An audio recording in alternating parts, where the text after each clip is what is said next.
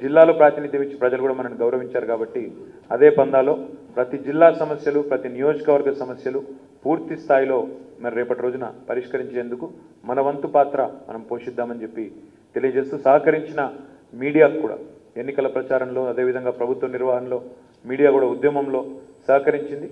మీకు కూడా హృదయపూర్వకంగా ధన్యవాదాలు. ఇక జరగాల్సిన ప్రహసనం ఏదైతే ఉంటుందో అది జరుగుతుంది. ఆల్రెడీ ముఖ్యమంత్రి గారు మరి ఇక సహజంగానే ప్రజాస్వామ్య ప్రక్రియలో మనం పరిణితి ప్రదర్శించి మనం వచ్చిన తీర్పును గౌరవించాలి. ప్రజా తీర్పు శిరోధార్యం కాబట్టి ఆల్రెడీ తన రాజీనామా పత్రాన్ని గవర్నర్ గారికి పంపారు. మరి తప్పకుండా జరగాల్సిన ఘట్టం ఏదైతే ఉంటుందో తర్వాత అది జరుగుతుంది.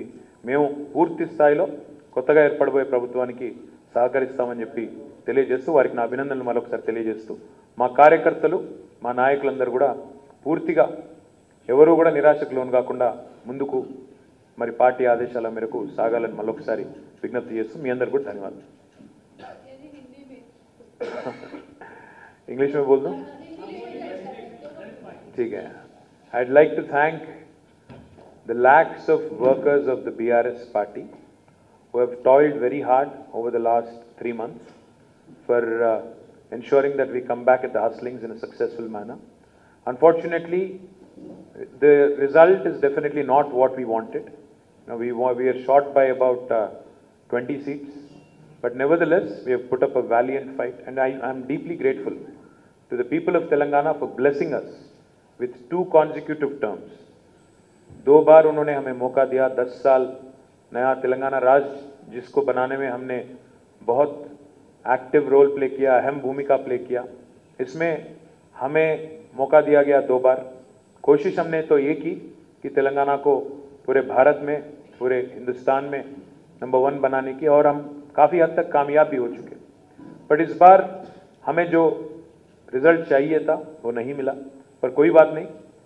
हम हमारा काम जारी रखेंगे. हमारे जो लीडर हैं KTR सर, उनके लीडरशिप में we will continue to strive for the greater good, for the benefit of the people of Telangana, and we will assure all cooperation to the new government. We compliment and congratulate Congress party on winning the mandate of the people. We wish them the very best in fulfilling all the promises that they have made to the people. Of course, we will play the role of a constructive opposition, which is what has been conferred upon to us by the people of Telangana, and we will play a very constructive role. I promise you that, because this is a state for which we fought hard.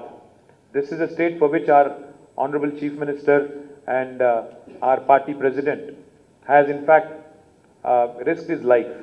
So we will do everything in our capacity to help the newly incumbent government to ensure that a proper transition happens. And as part of the democratic process, our Chief Minister has already sent his resignation to the Honorable Governor, and I think the due process will follow hereafter. And I thank the entire media members as well for your cooperation, for your support during elections and even before that. Thank you.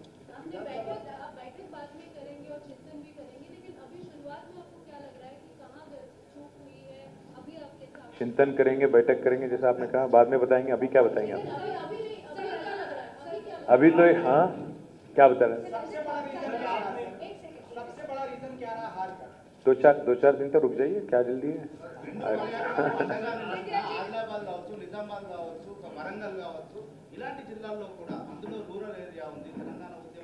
అదే మాకు కూడా కొంత ఆశ్చర్యంగా ఏముందంటే, ఇది ఒక wave అయితేనేమో మొత్తం రాష్ట్రం అంతటా ఒకలాగా ఉండేది. అట్లా లేదు. హైదరాబాద్, గ్రేటర్ హైదరాబాద్ ఇదంతా చూస్తేనేమో ఇక్కడ ఏకపక్షమైన తీర్పిచ్చారు ప్రజలు. మెదక్ జిల్లా చూస్తే అక్కడ కూడా దాదాపు ఏకపక్షంగా ఉంది. కరీంనగర్ దాదాపు 50-50 అన్నట్టు 40-60 ఉంది. సో ఇది ఒక వేవ్ లాగా అయితే లేదు. మరి వేవ్ లాగా లేదు, but at the same time మరి ఇది అర్థం కాకుండా. అందుకే మా నాయకులతో, మా అభ్యర్థులతో అందరితో మాట్లాడిన తర్వాత, వాళ్ళ అనుభవాలు కూడా తెలుసుకున్న తర్వాత, ఎందుకంటే ఇప్పుడు పెద్దపల్లి పార్లమెంట్ ఉంది ఉదాహరణకి. మా సోదరుడు సుమన్ గారు చేసినంత అభివృద్ధి చెన్నూరులో గతంలో మంత్రులుగా పనిచేసిన వాళ్ళు కూడా చేయలేదు. చెన్నూరులో కానీ మందమరిలో కానీ. సింగరేణికి మేము చేసినంత మేలు, సింగరేణి ప్రైవేటీకరణ అడ్డుకోవడంలో కానీ, అదేవిధంగా సింగరేణికి కార్మికులకు 32% బోనస్ ఇవ్వడం కానీ, సింగరేణి కార్మికులకు ముఖ్యమంత్రి గారు ఇచ్చిన 10 హామీలు నెరవేర్చడం కానీ, వారసత్వ ఉద్యోగాలనే పెండింగ్ సమస్యను పరిష్కారం చేయడం కానీ, ఇవన్నీ మేమే చేసాం. కానీ అక్కడ ఇవాళ చూస్తే మరి కాంగ్రెస్ పార్టీకి అక్కడ అసాధారణమైన మెజారిటీలు వచ్చినాయి. మేము ఎవరు వాళ్ళు కూడా ఊహించుంటారు నాకు తెలిసి.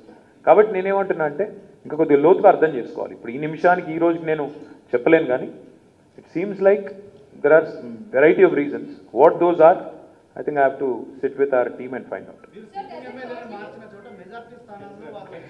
నేనేమంటున్నా బ్రదర్, ఇప్పుడు కాదు నేనేమంటున్నా, ఇవన్నీ ఇంకా చాలా ఉంటాయి. డెఫినెట్గా అవన్నీ కూడా కూలంకషంగా ఆలోచించి చర్చించాలి. ప్రస్తుతం నేనేమంటున్నా అంటే రెండు ముఖ్యమైన మాటలు. ఒకటి, మా కార్యకర్తలు కానీ మా నాయకులు కానీ 40 సీట్లలో మేము గెలిచేదానికి, దాదాపు 39 సీట్లు గెలిచేదానికి బాగా కష్టపడ్డారు. వారికి నా అభినందనలు. రెండోది, ఇవన్నీ రాజకీయాల్లో ఎన్నికలకు పోయేటప్పుడు రెండే ఫలితాలు ఉంటాయి. మేము ఆశిస్తాం సహజంగా.